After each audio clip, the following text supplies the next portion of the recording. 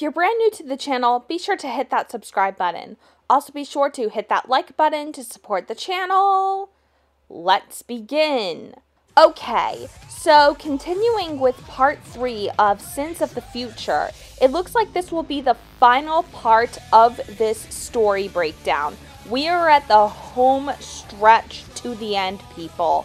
And there's a whole lot to unpack here, and I will try my damn hardest to break all of this down in the simplest way possible. But then again, we're dealing with the Time Force Power Rangers here. Nothing is simple. So, I think a good place to start is where we left off last time. Just for a small recap, Jen and Nadira are about to break into the Time Force HQ to get access to any data about the Black Time Force Ranger. And we get this monologue from the Black Time Force Ranger, who basically says that she holds Jen responsible for Alex Drake's death. Now, moving on. The next couple of panels consist of Jen and Nadira breaking into the Time Force HQ, and the moment Jen enters, she's confronted with what looks like Ransik at his most powerful. But it is here that Nadira basically explains to her that what she is seeing isn't exactly real. These are all of Jen's memories that she is being confronted with from her future, the future she knew before she met Wes and Eric. And it is here that she sees these flashes of her life, particularly from when she was training in the academy to become a Time Force officer. And the lines are blurred between reality and what's fake. And this is pretty much going to set the tone for everything that we're about to discuss here. The only thing I'll tell you all is this: pay attention. That's all I'll say. So after Jen and Nadira basically fight their way through the headquarters, trying to find out exactly how this Black Ranger is traveling through the time stream without a ship, since that's the only known way to time travel at all. And this is when Jen is confronted once again by the Black Time Force Ranger, and the two get into a rather ugly confrontation, traveling through multiple time streams. All the while, the Black Ranger is blaming Jen for Alex Drake being murdered. And of course, Jen is confused because in her eyes, the only one responsible for Alex's death was Ransik. It was all on him. But this Black Ranger is so convinced that it was all Jen's fault, telling her, "You thought you could mess with the past by pursuing a relationship with Alex's ancestor, Wes Collins, not thinking about the consequences. So in turn, this is your fault." And to a point, the scary thing is, this Ranger is right to a certain degree, because Jen and Wes's love broke every single rule in the book about time travel. We've gone over this twice before, but the reason why I keep bringing it up is because Jen and Wes's love is the biggest sin anyone can ever commit. As pure as it might be, the issue is Jen is in love with the ancestor of her dead fiancé. Her heart is torn between Alex and Wes. And in turn, Wes had knowledge of the future, something that shouldn't have happened. I mean, haven't we learned anything from Eobard Thawne from The Flash? Didn't he speak about the consequences of time travel in Injustice 2? Does anyone remember?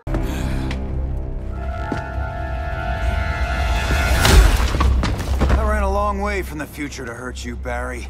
But this timeline, it's all wrong. So go back to your own time, Reverse Flash. Think I haven't tried? Your regime buddies killed one of my ancestors. And now I'm trapped in a paradox. I can never go home. At least I can hurt you! Yeah, take a lesson from the Flash comics. Never mess with time itself. Barry Allen has screwed up enough timelines in his tenure, and I have no problem saying that, even though he's my personal favorite Flash. Jen, I'm sorry to break it to you, but you did screw up. You and Wes. Not that she wasn't aware of that already, don't worry. I'm not gonna beat the dead horse anymore. I think I've scolded her and Wes enough here. Anyway, back to the action. So the battle between Jen and this Black Time Force Ranger reaches its peak when Jen removes this Ranger's helmet, and the person that's revealed underneath leaves Jen in complete shock.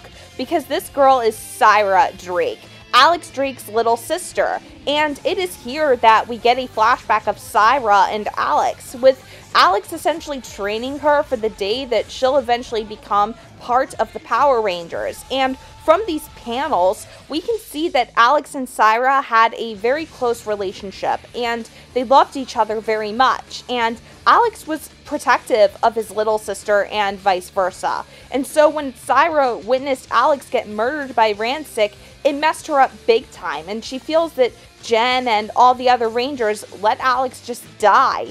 But Jen allowing it to happen hurt 10 times more, because Jen was going to be her sister-in-law. And ever since then, Syra has gone back in time, trying so many times to stop her brother's murder, and each time she just sees Alex die again and again. And at one point she even saw him die at Jen's hands. But this is the moment where Jen comes up with a peace offering, and she offers to help Syra figure out why all these timelines are so screwed up. And Syra realizes, wait, so if it wasn't you who allowed Alex to die, then who did? And this is where Jen examines Syra's chronomorpher, and she remembers what Captain Logan said about Hyperforce training, how in that diagram there was the color black.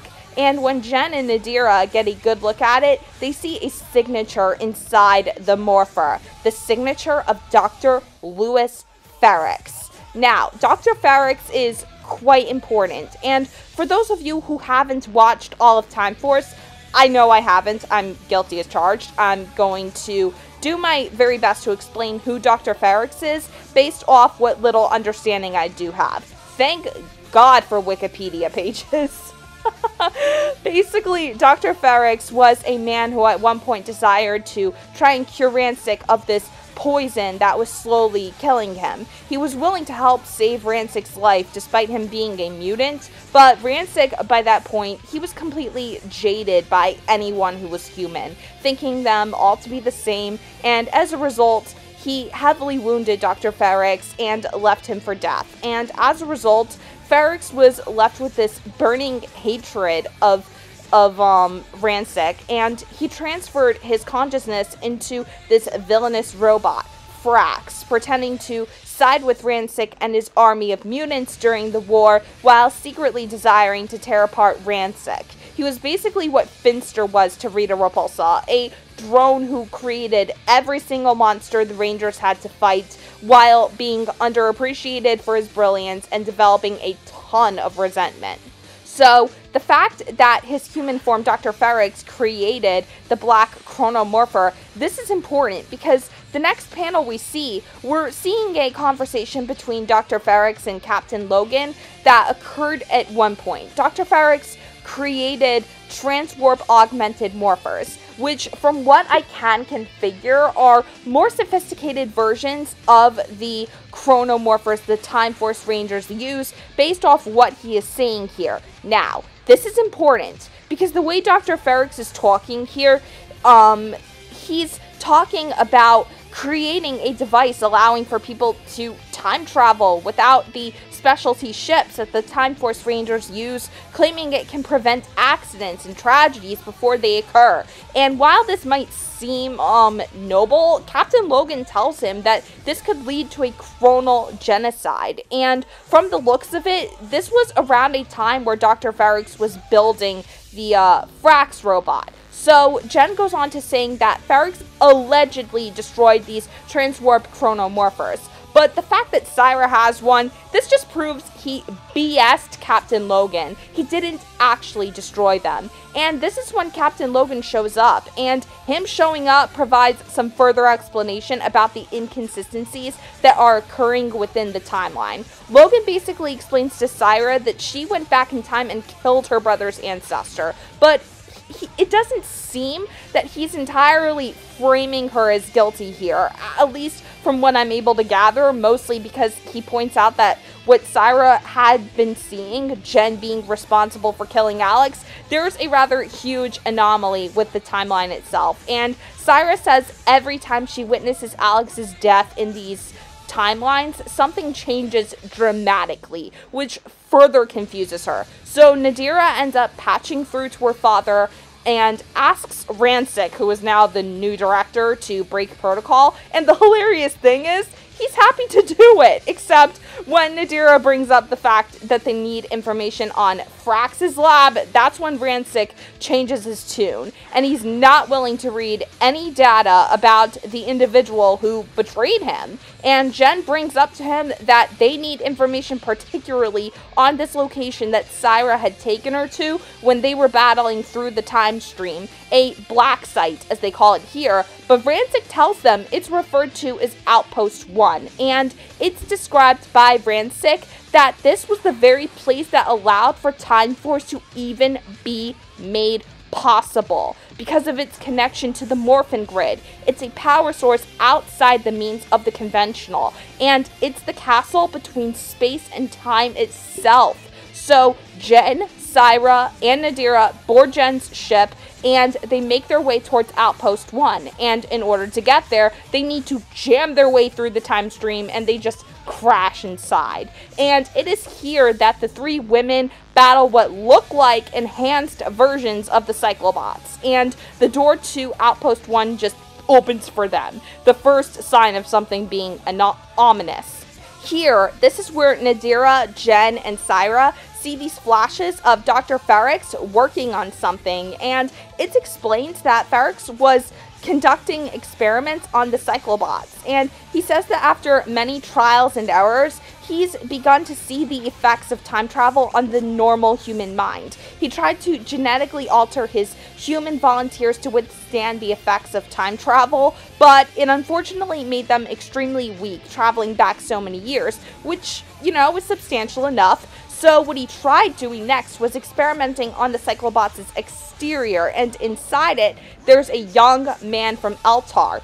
Eltar, Zordon's home planet, the man who started it all on Earth. And this is when you know shit is getting real, because it's revealed that the Morphin Grid is reacting to the transwarp drive, and he asks this young man, whom he nicknames as Z, if everything is alright. And wait, Z as in Zordon? This is another one of those major WTF moments. It makes you wonder, was Zordon there at the time? Because think about it, a young man nicknamed Z, and he comes from Eltar? Is there any other possibility? And Nadira says that this was what started it all, with the chronal skips. Ferrix was altering the Morphin Grid, and I thought Grace Sterling does some pretty screwed up shit in the main comics right now, but this is another level. And then, when they go and access Dr. Ferrix's diaries, it's revealed that Ferrix created Venomark, the mutagen poison that was designed to kill mutants like Rancic and Nadira. The same poison Ferrix claimed he was creating a cure for. And Nadira does a good job at explaining this for the audience who didn't watch all of Time Force. I'm actually glad that they put this in here, because like us, Syra is out of the loop on a lot of what's occurring here. So, after Nadira explains all this, this builds up into a confrontation between this robotic clone of Frax known as Frix, Jen, Syra, and Nadira in Outpost 1's main frame.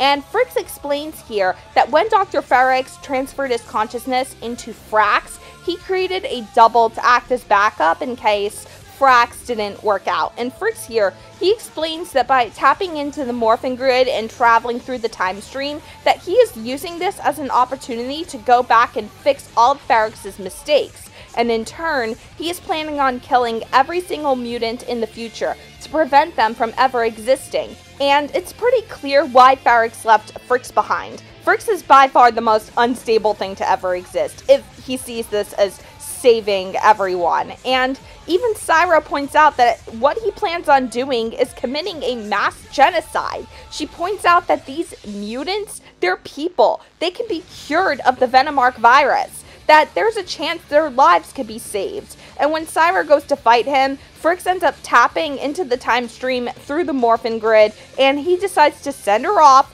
where there are no humans, the prehistoric era. And so Jen ends up morphing, and this is the moment that is beyond badass for her. She says that by accepting the past, you're preserving it, and you're using that as a means to move forward. That you cannot just alter the timelines and expect that everything that went wrong will be fixed entirely. And she's completely right here in what she's saying. And it is after she defeats Fricks that she realizes everything that's been occurring this whole time has been a paradox. And that's when Jen sees the Black Chronomorpher and she realizes, I need to get this back to Syra to prevent this paradox. And I need to go back in time to when she was a child, the year of 3000, before Alex died, before Time Force traveled to the year of 2000. And Jen does exactly that. And when she hands this morpher to Syra, she tells her to never, ever stop being loving. That even though Alex is going to die at some point in the future, she'll need to confront it and grieve and mourn, and tells her, once a Ranger, always a Ranger. And when Jen makes her way back to Outpost 1, she meets with a much older Syra who tells her, decades ago we stopped Fricks. I've learned to move on from Alex's death, and now that the mission is over, I'm giving you my morpher. Hide it, ensure that no one else will get their hands on it.